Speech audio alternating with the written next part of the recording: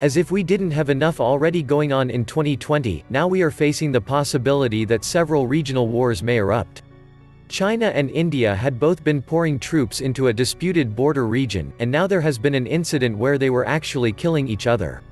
On the Korean peninsula, North Korea just blew up a joint liaison office that it had used for talks with the South Korean government.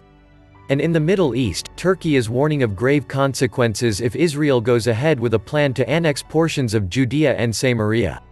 If a major regional war erupts at even one of these flashpoints, it will be another devastating blow for a global economy that is already imploding, and there is a very strong probability that the US and other major Western powers could be drawn into the conflict. Right now, most Americans are focused on our internal problems, and so they are paying very little attention to the growing crisis on the border between China and India. Both nations had sent substantial contingents of troops to an area of the border that has long been disputed, and a meeting that was supposed to diffuse tensions actually resulted in soldiers killing one another.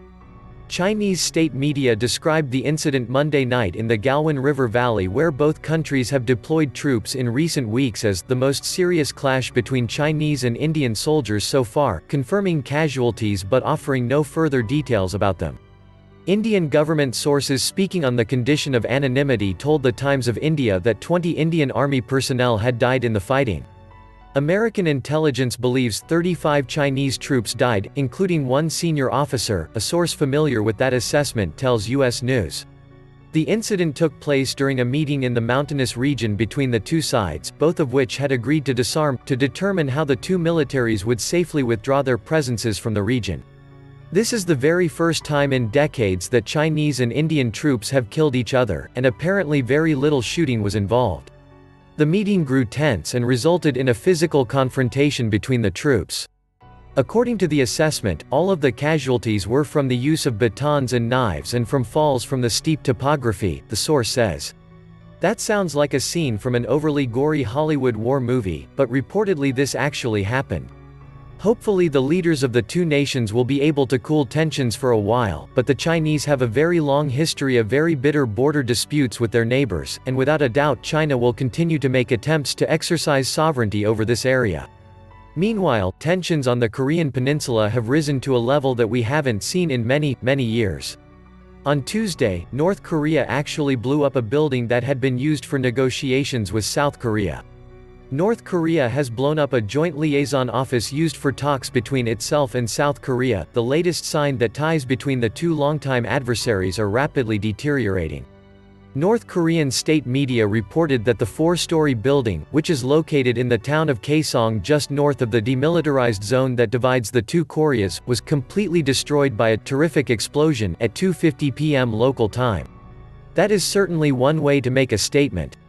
And this comes just days after Kim Jong-un's sister, Kim Yo-jong, had issued a very ominous warning. In a cryptic statement late Saturday, Kim Yo-jong vowed her country would soon take a next action against South Korea, a move she suggested would be carried out by the country's military.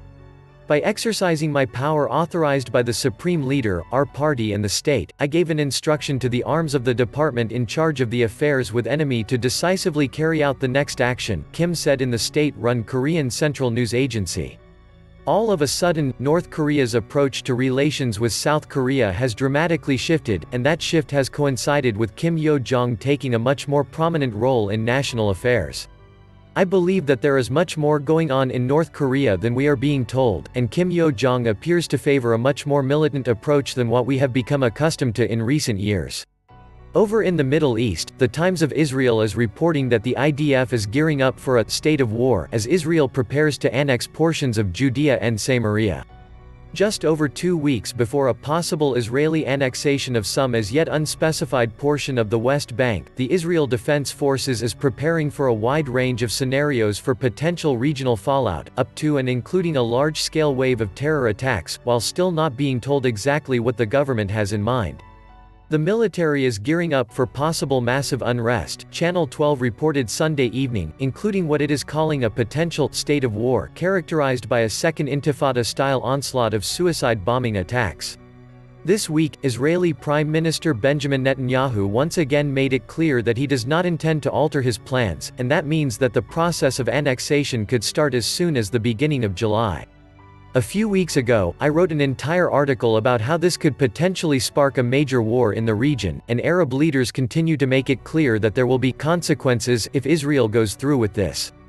Israel's plan to extend its sovereignty to the Jordan Valley, and parts of Judea and Samaria, will destroy all hopes for lasting peace in the Middle East, Turkey's top diplomat said on Wednesday. If the occupying power, Israel, crosses the red line, we, Muslim countries, must show that this will have consequences, Turkish Foreign Minister Mevlut Cavusoglu said during a special meeting of the Organization of Islamic Cooperation Executive Committee, according to Turkey's Anadolu agency. We shall see what happens. I think that Netanyahu is convinced that Donald Trump is probably going to lose in November, and so that means that he probably believes that he only has a window of a few months in which he could annex portions of Judea and Samaria with U.S. support. It appears that Netanyahu is absolutely determined to move forward, and it also appears that Israel's Arab neighbors are prepared to respond very forcefully. In just a few weeks, missiles could start flying back and forth, and the entire Middle East could erupt in flames. This is such a critical time, and let us pray for peace. But without a doubt we are living during a time of wars and rumors of wars, and it certainly isn't going to take much to unleash a major conflict. This was the Atlantis Report. Please like, share, subscribe, leave me a comment. And please take some time to subscribe to my backup channels, I do upload videos there too. You'll find the links in the description box. You will also find a PayPal link if you want to make a donation. Thank you wholeheartedly to all those of you who have already donated. Stay safe and healthy, friends.